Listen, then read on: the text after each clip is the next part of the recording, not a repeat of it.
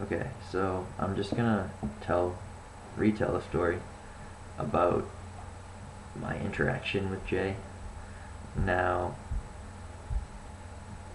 I don't know Jay personally. I was flabbergasted that he accepted my friend request on Facebook. So, I guess I'm friends with him, but I wasn't really friends with him. I didn't really know him. I only talked to the dude twice, and it was kind of funny the first time, I guess. So, it was the first time I talked to him was this was in person, by the way. I didn't talk to him online either. I wrote on his status, his last status ever.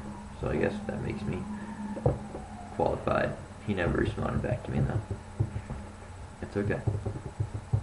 Okay, so anyway, it was October 2nd, 2009, at Harper's Ferry in Allston, Massachusetts, and it was about 9:30. I don't know, maybe it was 9. It was before the show actually started, so the Useless Eaters, of which Jay was a member on bass, they hadn't actually gone on stage yet. This was before the show. No one was really there actually. In fact, if I had to estimate, I'd say about 15 people were like sitting around the bar area, or just standing around. If you're not of age, like I wasn't of age. So I was with a small group of people, and then I saw Jay walk by. I was like, that's Jay. No way. I mean, I wasn't really like, actually, admittedly, I kind of was like, holy crap, that's Jay. Like, I was kind of freaking out, like, wow. Even though it's just a dude.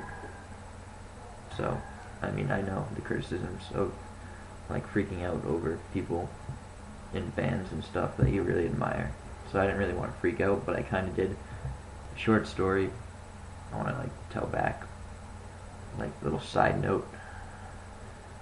It was in July, so about 3 months before this encounter with Jay. I was standing around too, like before the show, and I saw a guy in a red jumpsuit. I was like, holy crap, that's Jay. So I was like, should I do it? So I was gonna go up to him, but then my friend said that it was Stephen Pope. No, he didn't say it was Stephen Pope. He was just like, yeah, I don't think that's him. So chances are it ended up being Stephen Pope. Big fat guy. Sorry if you're listening, Stephen, but it's true. So anyway, when I saw him, when Jay Reatard got on stage, and I noticed that that fat guy wasn't Jay Reatard, I was like, alright, good thing I didn't go up to him. Flash forward to what I was saying. So Jay just walked by. I knew it wasn't Stephen Pope. Like, I knew this was definitely Jay Reatard. So he walked by this way, or this way, whatever way you want to talk about it. So I was like facing towards him, just like this. So he zoomed by, kind of fast walker. Jay was a fast walker. He had something to do, I don't know, sell merch or something, like chill out with the guys that were selling merch. This was back when Pope and Hayes were still in the band. Shortly after they quit the band. Because they're rich, or whatever. I forget the reason, it doesn't matter. Okay. So anyway, Jay walked by. I said, hey Jay, I love you, man. Oh man, I shouldn't have said that. I got a little carried away, I'm not gonna lie. I was like, holy crap. I said, hey Jay, I love you, man. So Jay keeps on walking. And then he was like, he didn't do that, I don't know what he did, but he did a little smile thing, like you're a freak. I think it was like, whatever. I think something like that. Because that was kind of like a weird thing to say. Like, you don't go up to people and just say, you love you, man. Like, I love you, man. Not cool. I mean, I'm guilty of it. I've done it to like many people. Most musicians that I meet, I say it. So now I know. Probably not going to go with that anymore. Next, okay. So I was like pissed. I was like, fuck, Jay hates me. Jay hates me now. He thinks I'm a creep. Like, I was kind of thinking of this at the time. Like, I was like talking to everyone. I was like, I just said hi to Jay and that I loved him, but then he like kept walking. Like I kind of wanted him to stop. Like I'm not gonna lie, it hurt my feelings. I was like, shit, this guy's an asshole.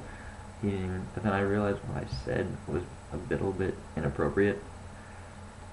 So I can see like him like run walking to the back.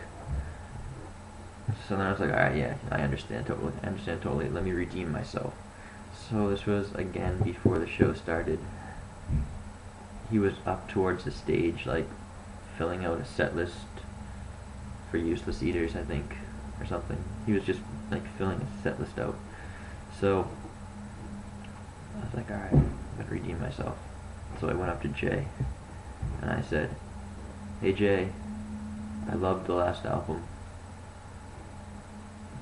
So I was like, oh shit, what's Jay gonna do? And then he said, hey, thanks dude. And then he just went back to what he was doing. So like, I was like, alright, he's kind of a dick, but he's cool. Like, thank you for saying thanks. Like, I don't know, I guess, so I'm not gonna say he was a dick, but like, I was kind of random, so I guess that's just how he was. Like, I wanted to be his friend, or I wanted to like talk to him, but, and by the way, this is nothing like that. This is not a hunks kind of deal. Like, I don't like Jay like that. Just clearing it up like that. Not at all. This is no homo kind of deal. Just wanted to talk to the guy. So, I kind of concluded that he's not an asshole. And then when I heard that he died, I was pretty pissed. Obviously, just because, like, his last two shows were amazing. In my perspective, I haven't seen many shows, so I can't really tell. But in terms of the overall experience, he's just a funny guy, and I greatly admire like all of his what he said in the Waiting for Something documentary. Good stuff. I admire his lookout, sort of.